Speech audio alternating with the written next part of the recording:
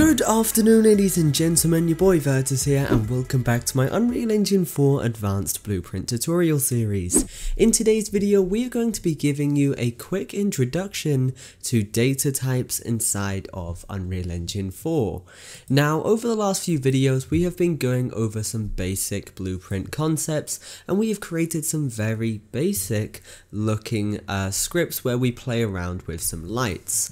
And it's time to get things a little bit more complex, a little bit more advanced, and the way that we're going to be doing this is by using data types, stored information on our computer which we can use to help control the way that our blueprints behave inside of Unreal Engine 4.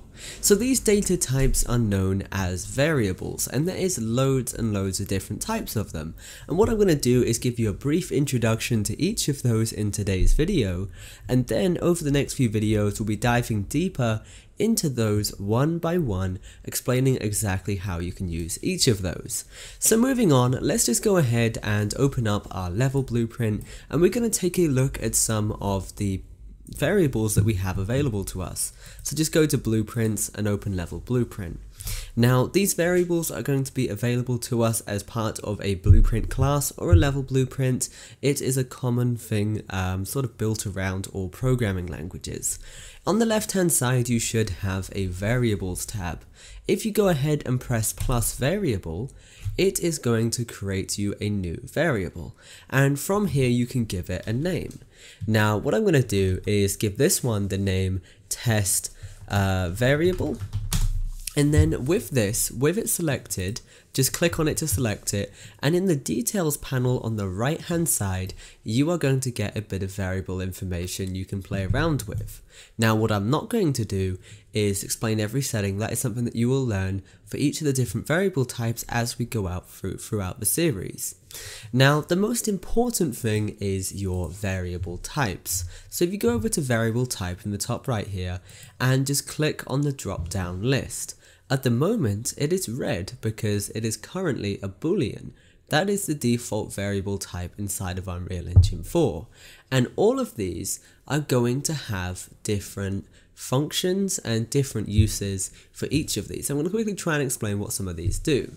So I'm going to go over the common ones. So the first one is our boolean. That is essentially a true or false value, something that you can change using our script. So for example, you have a door. If the player has the key, you'd set that to true and it'd let you in. If they don't, it'd be set to false and you wouldn't be able to go in, and you can do some conditioning with that. We'll dive a little bit deeper into that later on. Moving on, we've got a byte, which is an 8-bit number. Don't worry about that too much as you won't really use it too much, but we will go into it. Moving on, we have an integer. An integer is essentially a number value. So if I go ahead and compile this, with integer selected, it is going to allow me to put a number value in here. However, what you can't do is use decimal places. This is a solid whole number with the integers. So if you want something quick and easy and really efficient, and you don't need a sort of decimal value, just use an integer. Moving down, we have got a floating point number, a float, and the difference between this and an integer is that you can use decimal places. So if you want to, you could go and add sort of 65 point, whatever, and it gives you a bit more control, and you're going to have different uses for this within your code. Moving on down from there, you have got your name. It's essentially just a text name. So if you compile this, it is going to allow you to put in a text value. And very similar to that, you have your strings, which instead of a name is essentially just text. So if you compile this, you will have a piece of text, and it's not really going to have much information other than that. And you can use this to convert print this onto the screen. So let's say you have a heads-up display, you have a player's name, and that name would essentially just be a string. That's what you would store as a string. Moving on, we have got text, very similar thing. We'll sort of go into the uses of that later on. Vector is a 3D vector. So essentially with this, you are going to get 3 different values. one for your X, one for your Y, and one for your Z. So this could be sort of 3D scale, it could be RGB, it could be anything. You will sort of get used to that as you go along with that inside of the engine later on. Moving on, you have got your rotators, which is very similar. It's just basically going to give you the 3D rotation. It's a variable which contains rotation information.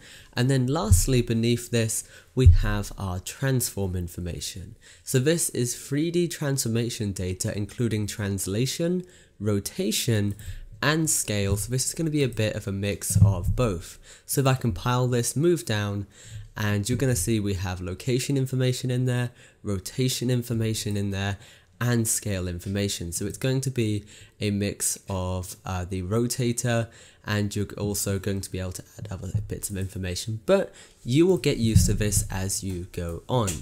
Now, as far as our variables are concerned, using them is really easy. So just for the sake of things, I'm going to convert this to an integer, press compile so I can change the default value, and I'm going to set this to 15. What I'm going to do with this is show you how to bring it into your Blueprint codes. Now bear in mind, as we go through the series, we are going to be taking this usage a little bit further. So with this variable, we have two main functions. If we click and drag and drop, it is going to allow us to get or set our variable. So our set variable looks like this, and our get variable looks like this.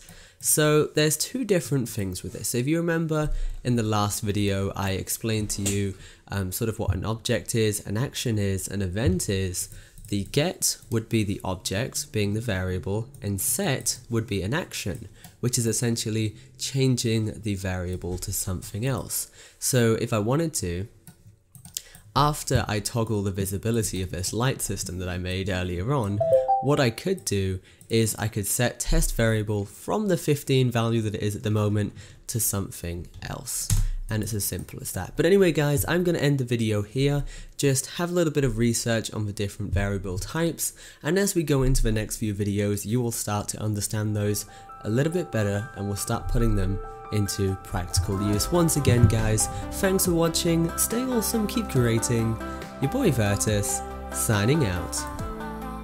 This video was made possible by my supporters on Patreon. If you want more videos like this, check out my Patreon page using the link in the description. To stay up to date on new releases, make sure you follow us on social media.